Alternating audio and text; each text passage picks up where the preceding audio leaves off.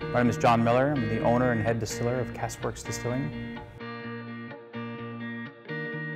Well, we originally started it in 2013, but didn't open doors until mid-2015.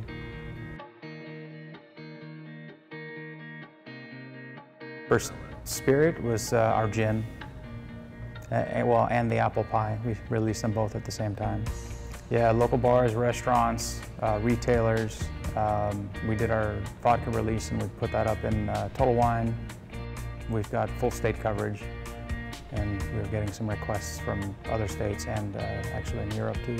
It just depends on the day and what we're doing. It could be putting botanicals together for a run for gin, putting everything together to make pie, or if we're distilling that day, it's coming in and making sure the still's loaded, everything's tightened up, get the fire started, and then watching it go. That's usually about a 12 to 14 hour day. During that time, if we have stuff to bottle, we'll bottle it while running a new batch, or since we try to keep up with everything, usually on distilling days, it's sitting in waiting.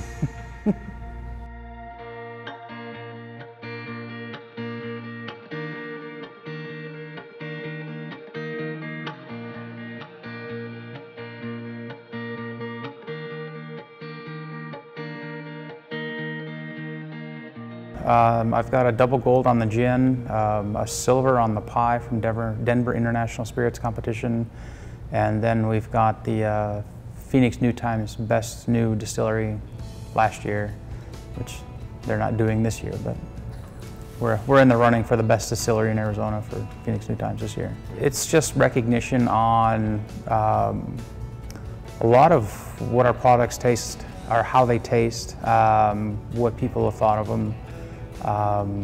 How many restaurants, what kind of restaurants we're in, because we're in like Wrigley Mansion and some pretty high-end restaurants that I can't even afford to eat at. That kind of thing. It just shows you that your product tastes good. Basically, it shows other people, shows the public. For us, it's just about rhythm of trying to be efficient at our processes so that we have consistency. From bottling to making the product, to bottling, to packaging and selling. So my name's Chris LaBelle. I am the president of CaskWerks Distilling Company, and I deal with a lot of behind the scenes bottling, packaging, to sales and marketing, just day-to-day business. Definitely do what you're passionate about.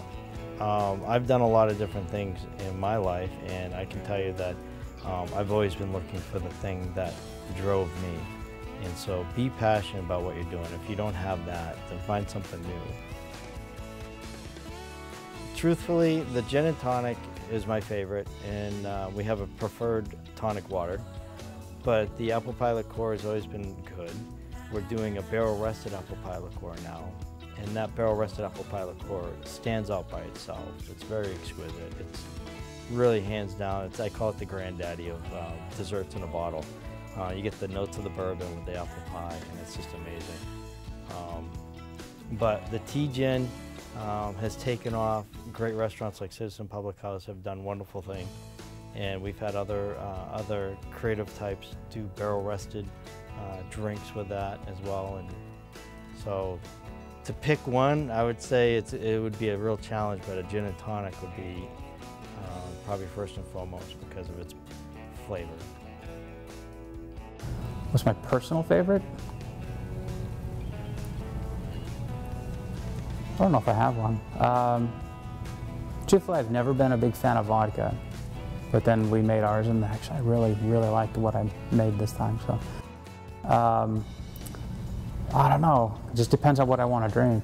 The gin for a Negroni or a gin and tonic, the tea gin for a Ramos gin fizz, or some other kind of special gin cocktails that are out there, of Vesper or something like that, French 75.